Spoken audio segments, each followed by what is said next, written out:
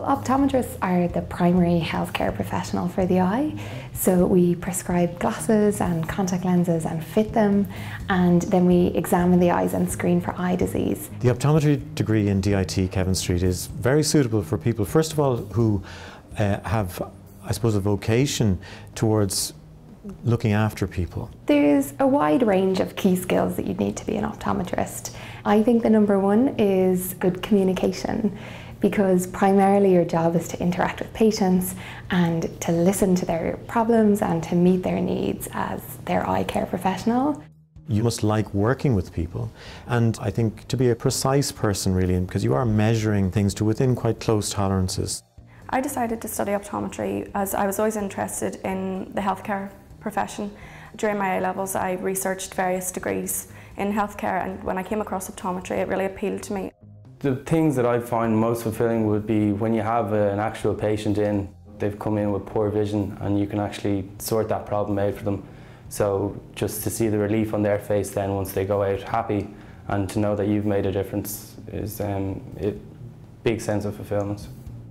There's quite a broad range of subjects that you do in optometry. In first year, for example, you do general science, but also some subjects will be specific to optometry. You're learning about the physics of the eye and the physics of lenses, the anatomy of the eye and the physiology of it. So for anyone with an interest in science or an interest in healthcare, it's going to be a really interesting course for you.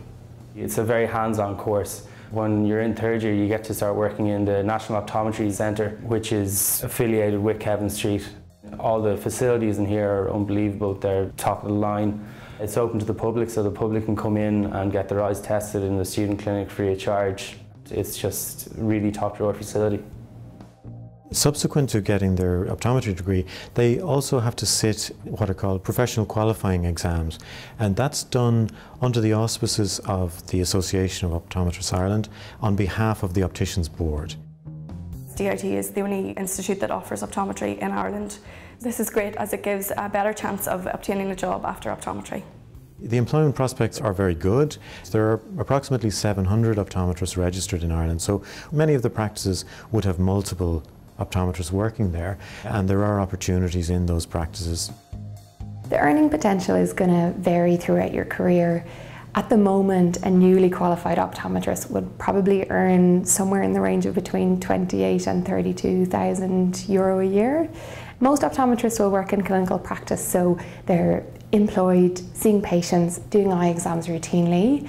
Big companies like Specsavers and Vision Express probably employ the majority of the optometrists in Ireland. You can go into industry, so optometrists would be hired by spectacle lens companies or contact lens companies, or you can go for a career in research and academia.